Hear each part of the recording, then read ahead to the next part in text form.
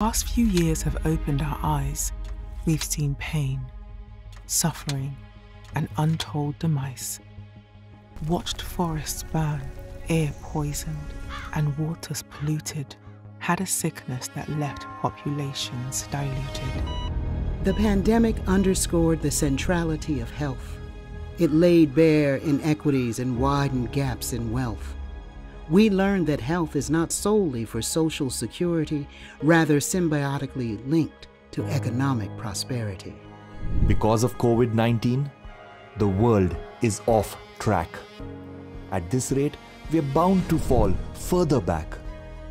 So let's stop and step away from our stagnation. Take a different route to a better destination. We propose a new path to goals of sustainability, one that supports countries' healthcare durability. Shifting paradigm towards promoting well-being and health and preventing disease through caring for oneself. One that reorients health systems towards primary care, making universal health coverage undeniably fair. A new path that strengthens our systems and tools for pandemic preparedness and international health rules.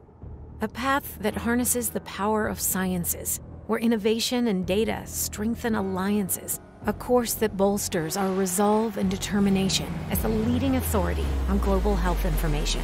Over the years, we will build on these foundations to enhance the results and impact on nations and achieve the accelerated progress that's needed to reach our targets, some to be exceeded.